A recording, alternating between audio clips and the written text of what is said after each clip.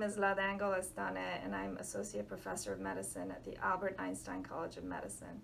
I'm a co-author of this publication. Hello, my name is Joel Newgarten, and I'm Professor of Medicine at the Albert Einstein College of Medicine.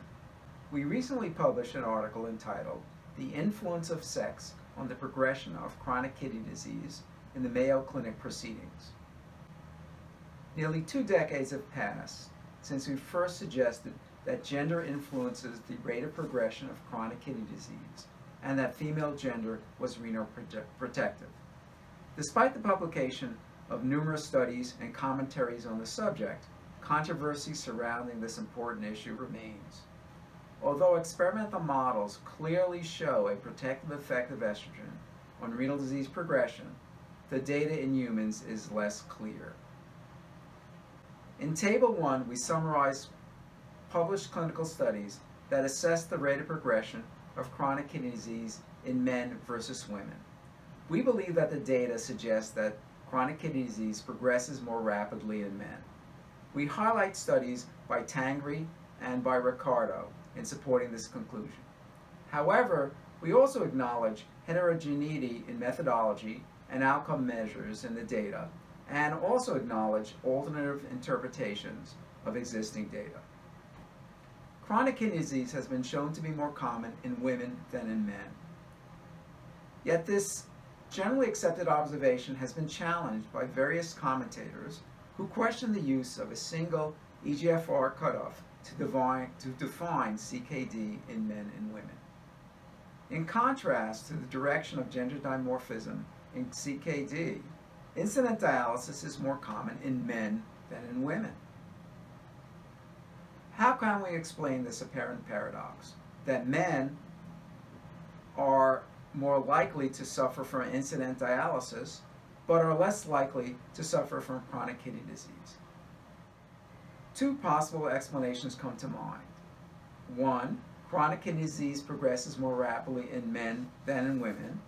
Or 2, men start dialysis earlier than women, leaving more women to die in stage 5 CKD, having never reached dialysis. It must also be recognized that these explanations are not necessarily mutually exclusive. In our article, we review the literature concerning this apparent paradox and conclude that there are insufficient data available at the present time to support the conclusion that death of women in stage 5 CKD accounts for the reversal of sexual dimorphism as CKD progresses from earlier stages to end-stage renal disease. Although men start dialysis at a higher EGFR than women, we point out that the difference in bias between the sexes in the estimating equations used to estimate GFR are similar to the difference in EGFR between men and women at the start of dialysis. Moreover, there is little evidence to support the notion that there exists a large pool of women relative to men in stage 5 CKD that are not being dialyzed. If renal disease does indeed progress more rapidly in men than in women, what are the possible factors that might contribute to gender dimorphism in the progression of chronic kidney disease? In Table 3, we enumerate some of these factors. Sex hormones have been shown to have direct effects on cellular biology.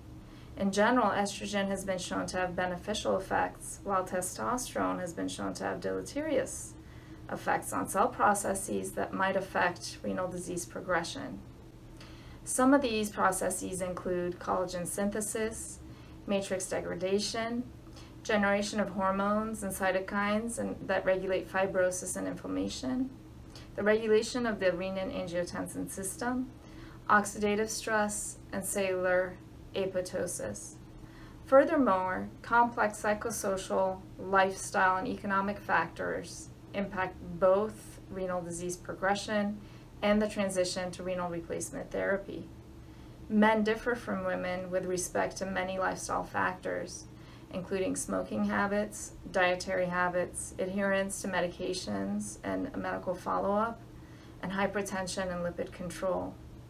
The need to consider gender in experimental and clinical investigations of pharmacological and physiological phenomena has recently been appreciated.